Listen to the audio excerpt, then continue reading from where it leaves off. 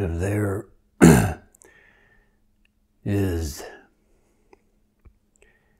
any one thing that I hope we learn from the modern political environment, from the current political situation,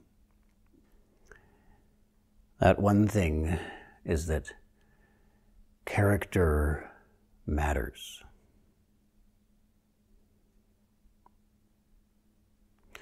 The character of our leaders matters.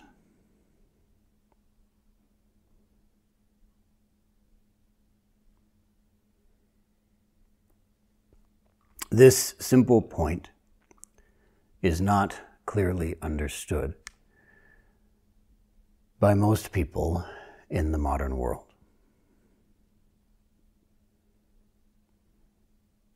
Character matters. The character of leaders matters.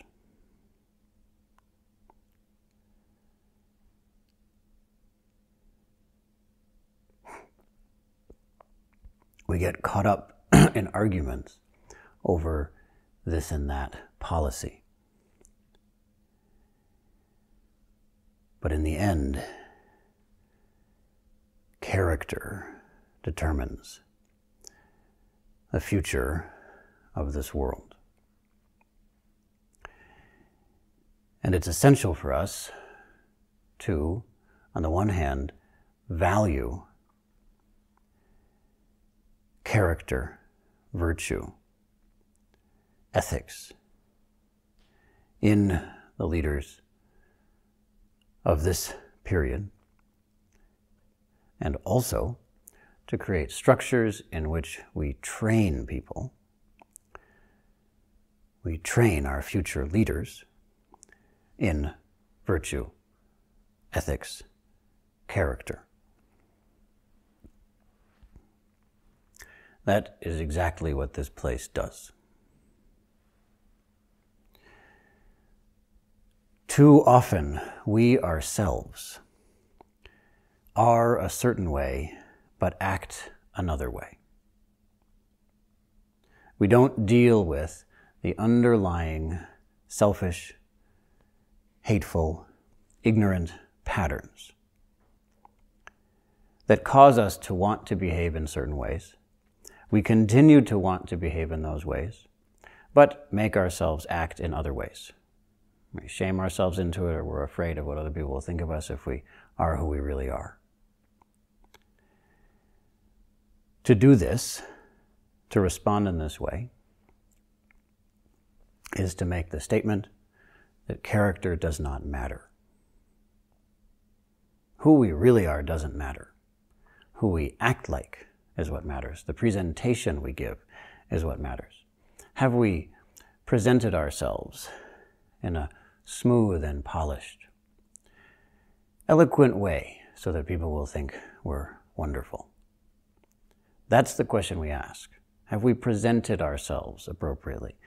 Now, of course, it's important for us to present ourselves appropriately. There's nothing wrong with making use of the typical assumptions about how we should appear. Nothing wrong with that in itself. In fact, that's a skill that is important to learn. However, if we use that to avoid the development, the purification of our character, then we've taken something useful and made it into something worse than useless. Because we ourselves think that we can avoid character development, because we ourselves respond to our own internal, negative, problematic, ignorant patterns by covering them over with an act. Because of that, we look at leadership and think it's appropriate for them to do the same. And because of that, the world is endangered. It's essential for us to have a place where people can come and receive the guidance needed in order to cultivate and purify character. In this way, we come to embody the solution to the world's problems. Not just speak about it in a beautiful way, but embody it in a way which is, let's face it, often not so beautiful. Or if you want to think it is beautiful, then that's fine, but it's an awkward kind of beauty. Which is just what one of our supporters calls this community. He says, what is it that this community manifests? Awkward beauty. Another one of our main supporters has come here. He's visited many different communities. He's done retreats here and there. He's lived in other monasteries for periods of time. And he, coming here, when he left, he said, you know what I can say about this place? This is real. And you should make that your motto. That should be your line. This is real. Because what you're doing is real. And real isn't always pretty. Not always pleasant. It's not always easy. But for people who want to become enlightened leaders, people who can actually embody and demonstrate the solution to the problems, for such people, we create this place. People who understand that character matters. And so such people come here. And what happens next? Well, all of you know. It's not pretty. It's not necessarily fun. Why? Because in this particular way, you are held accountable. Again and again, your character is questioned. Now, let's face it. For most people, having our character questioned, especially if it turns out that the person who's questioning it is right that we've made a mistake, that we've seen things incorrectly, this is actually unbearable and will villainize that person, attack them. Let's face it. That's the norm. It's very difficult for us to be in a situation in which our judgment, our views are constantly called into question and are often proven wrong.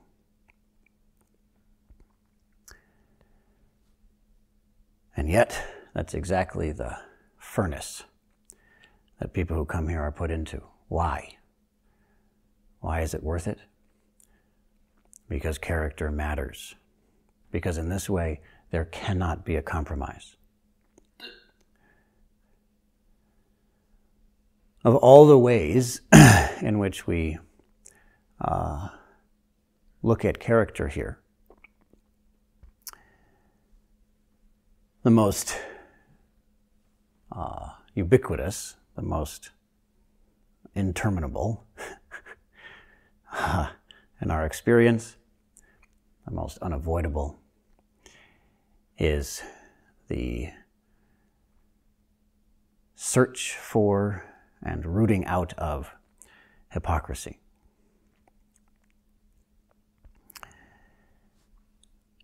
If we say it, we must do it. If we haven't done it, then we can't say it.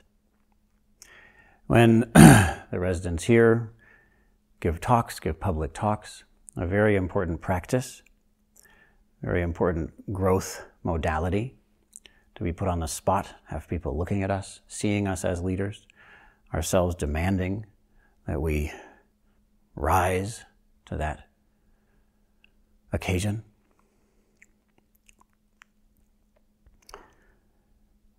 When people here give talks and write a summary of that talk to be posted, to advertise so that people will come to it, when I read that summary, the first thing I'm looking for is this person making claims that they're not in a position to make? Are they saying things that they don't know? Are they attempting to provide people with an understanding that they don't have? That's the first thing that I'm looking for. And it's the first thing that I'm looking for when I myself write those and give talks.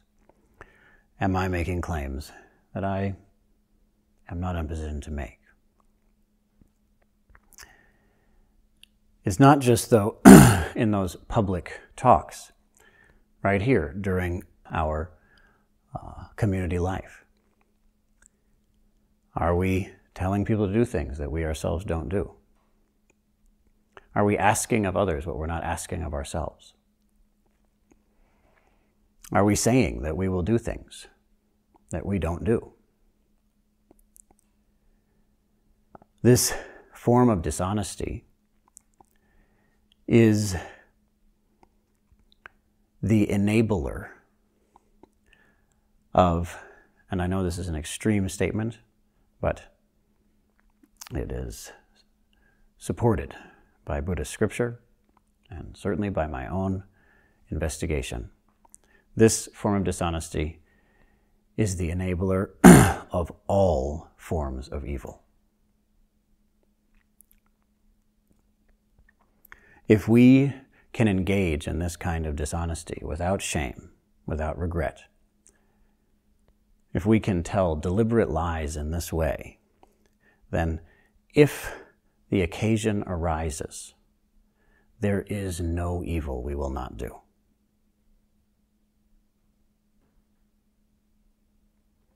It's an extreme statement, I know. But again, let's look at the current political situation.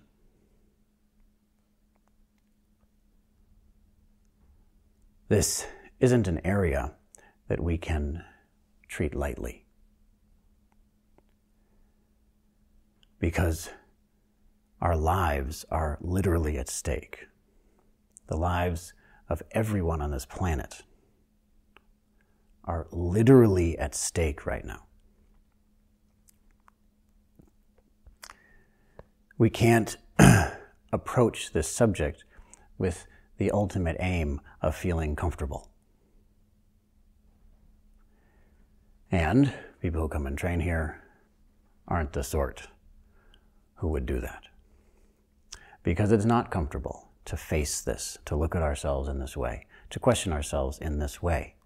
Of course, wherever we are, whatever we're doing, we have to question ourselves. People will always be disagreeing with us. People will always be checking on us. People will always be demanding more of us, of course. And yet, here we intentionally structure every day all of the forms of communication, the interpersonal relationships, the schedule around the constant feedback to be checking on each other's character so that each of us is constantly cultivating what needs to be cultivated and purifying, discarding what's harmful. We're all doing that. And you can remember, if you look back over just today, I can look back on a dozen occasions in which people were put in uncomfortable situations, questioning their integrity, their sincerity, their dedication. It happens again and again and again. The Buddha said that you come to know a person's character not in a short time, but over a long time. It's a very powerful statement. You don't come to know who a person is just in a single conversation.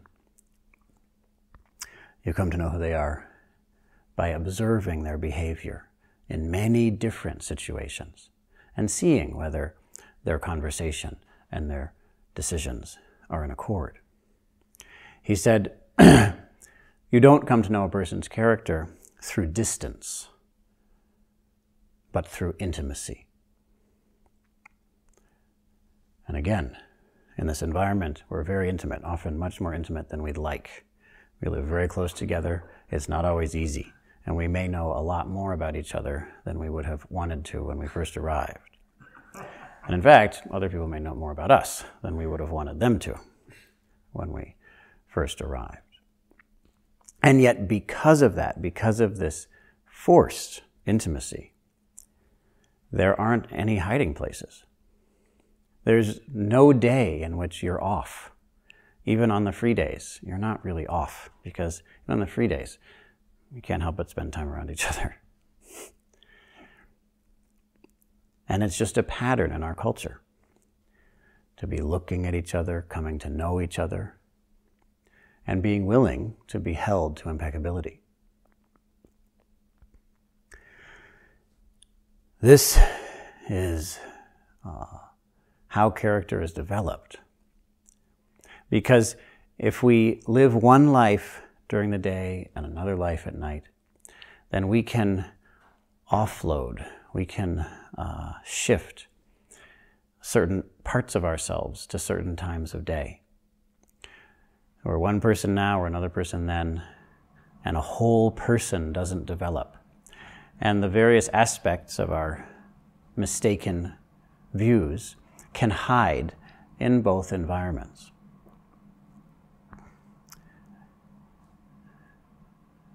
And yet, we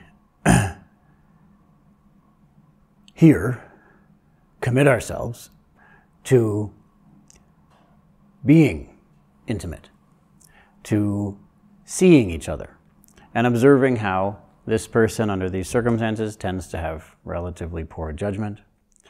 This person under those circumstances tends to have relatively good judgment.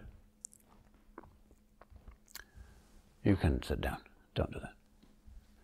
And this is a good example right now. There it is, perfect example of a situation which is difficult to see things clearly. And so we question each other. We say, do this, don't do that. And then we're in a position to wonder, why did I do that? How can I adjust that? And again, in the most intimate of ways, we're held to account. In this way, it has the intimacy of a family, and yet it doesn't have the same kind of relationship as a family. It's a professional relationship. We know what our purpose here is,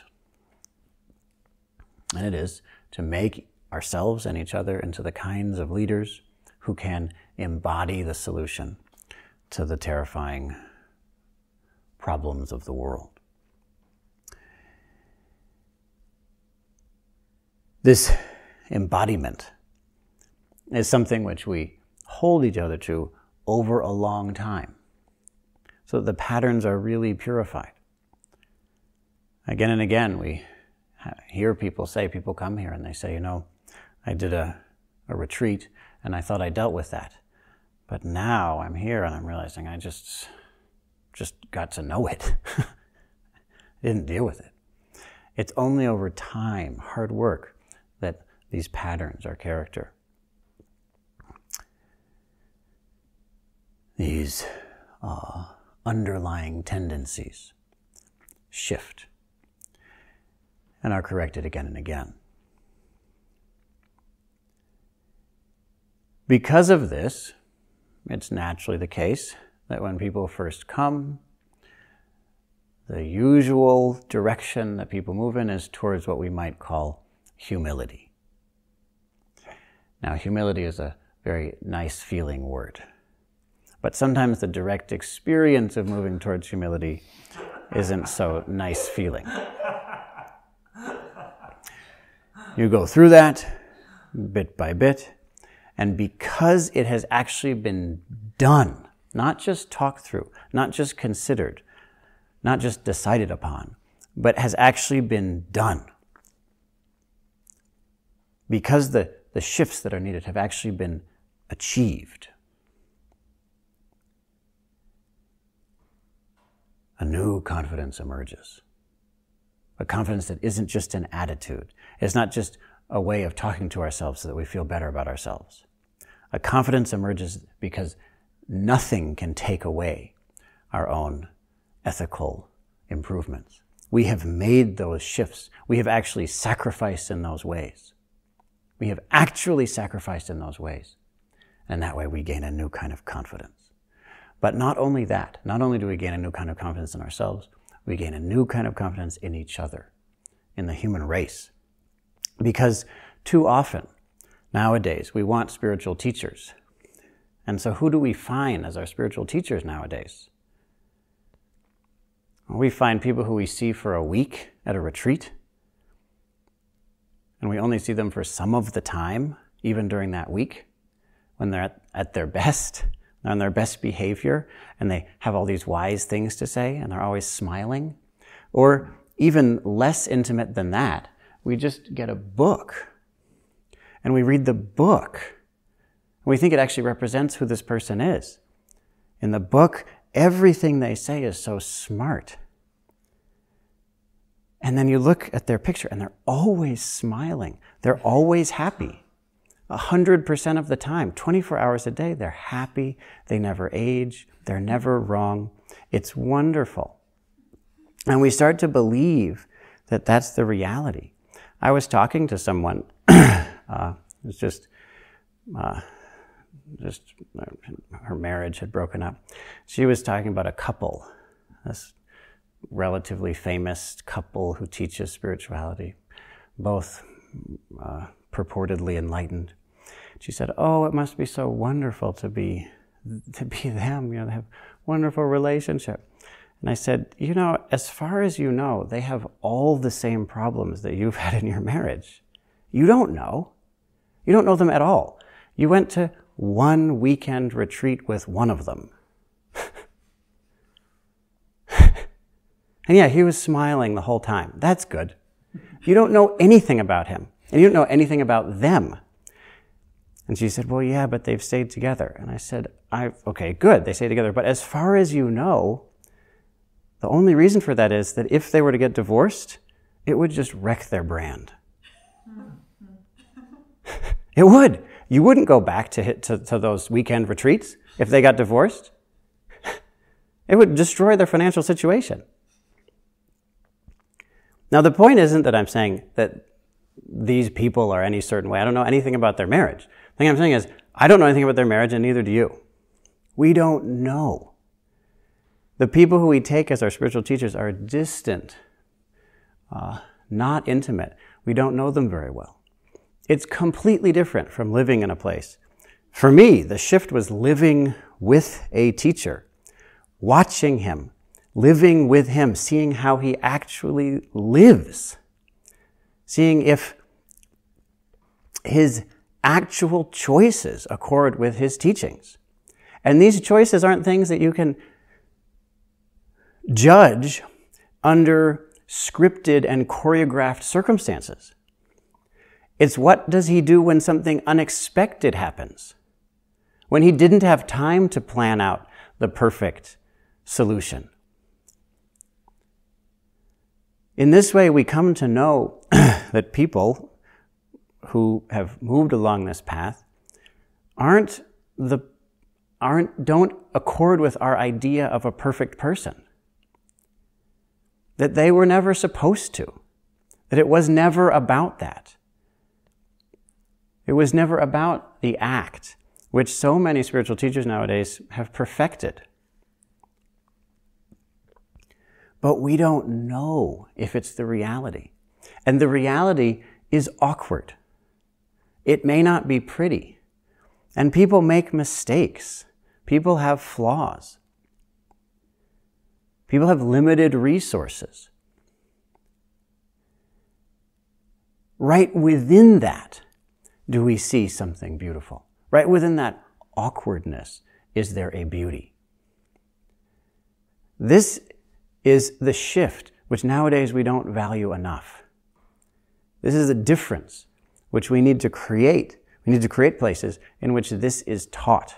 People are guided to this, to a real shift, a real improvement in character. Why? Because with that confidence that we gain in ourselves, with that confidence that we gain in each other, as we see the gradual, slow, halting, confused behavioral adjustments, as we observe all of that, we gain a deep confidence that nothing can take away. no matter what names people call us. It doesn't really matter compared to the sacrifices we've made already. Yeah, you could make me feel a little bad, but when I made that ethical choice, that felt really bad. That was terrible. I didn't want to do that at all, but I did it anyway because it was the right thing to do.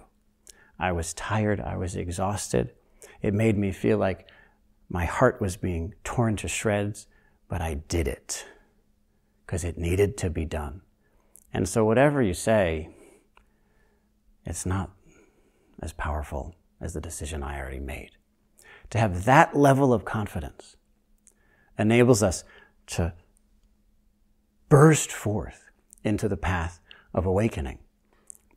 If we don't have that level of confidence, we won't let go sufficiently.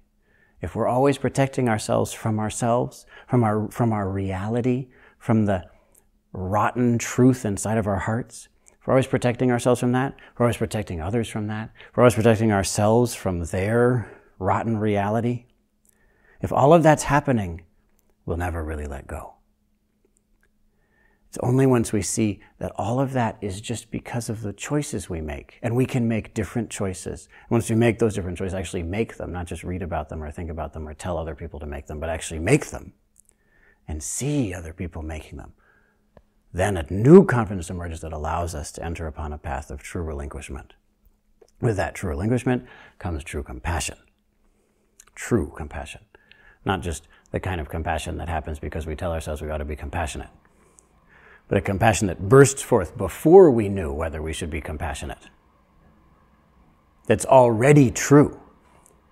And then we move through the, again, very difficult path, long path, of bringing our entire life into accord with that.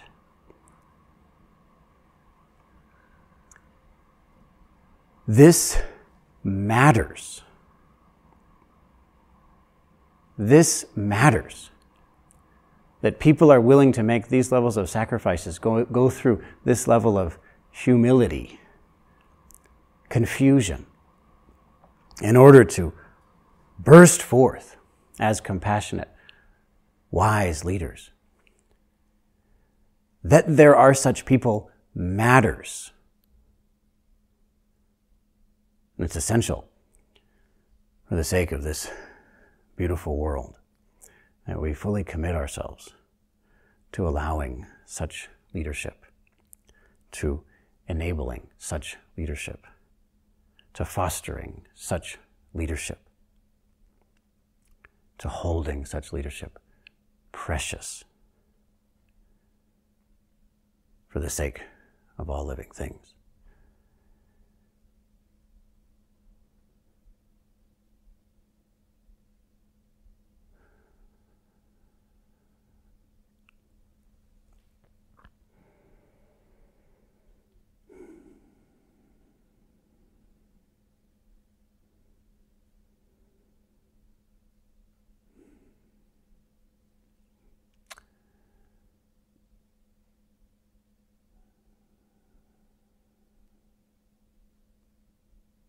I very much appreciate the choices, the sacrifices, the efforts that you make, all of us in this community. This can be trusted. Let us trust it.